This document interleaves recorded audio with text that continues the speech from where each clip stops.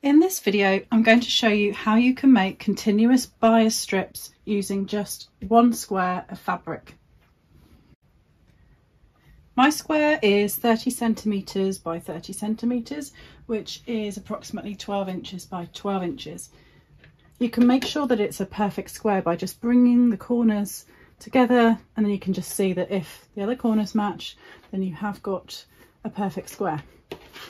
The first thing to do is to cut your square across the diagonal. So you can do this by marking it and using scissors, or if you have a rotary cutter, it kind of speeds that process up.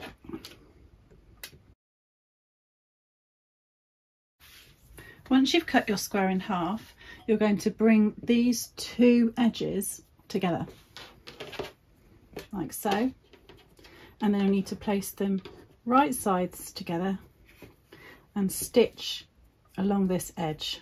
I'm going to use a small seam allowance of about 6mm, so make sure that your points are just slightly overhanging the edge, and then we're going to stitch along here.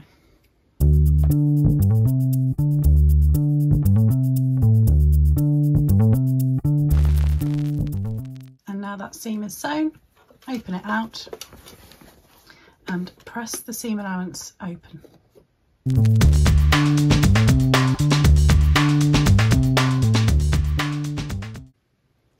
The next step is to mark your bias strips. I'm going to mark mine at 3.5 centimetre intervals, which is approximately 1.5 inches in width. You want to mark these so they are parallel to the bias, which is this edge here. So this is the diagonal where you cut through your square at the beginning.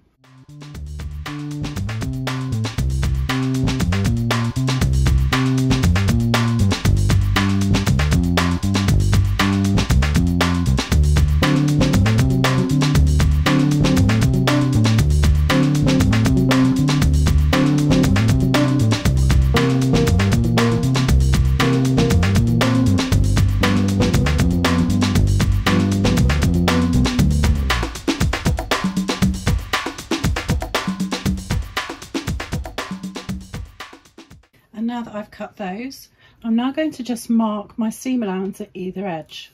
And I'm going to mark this at 0.5 centimetre or 1/4 inch.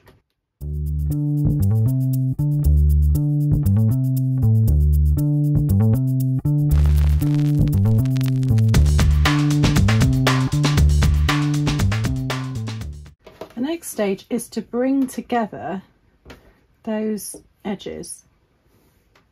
So I form back into a square again, and you can see that the lines meet where they cross here.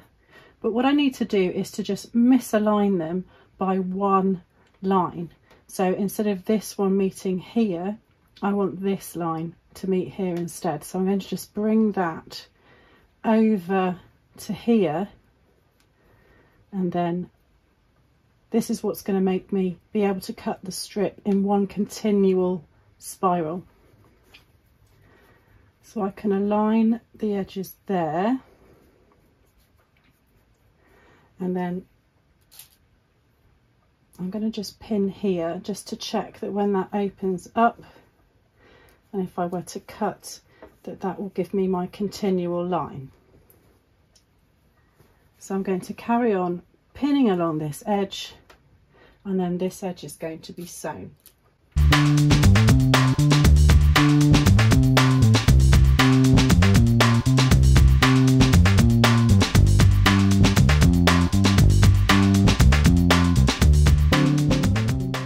And now that seam is sewn, you're going to press that open. You might find that it helps to use a sleeve board at this stage.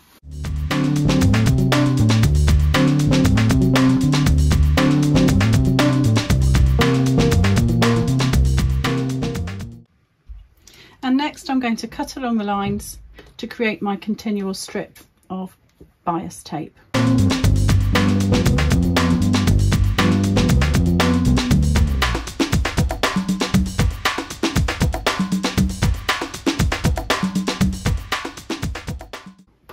And you can ignore the last bit there where the strip isn't quite wide enough, but I now have quite a long piece without having to cut great big diagonal lengths across my fabric.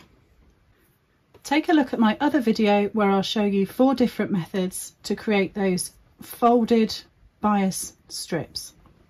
The link to the video can be found in the notes below.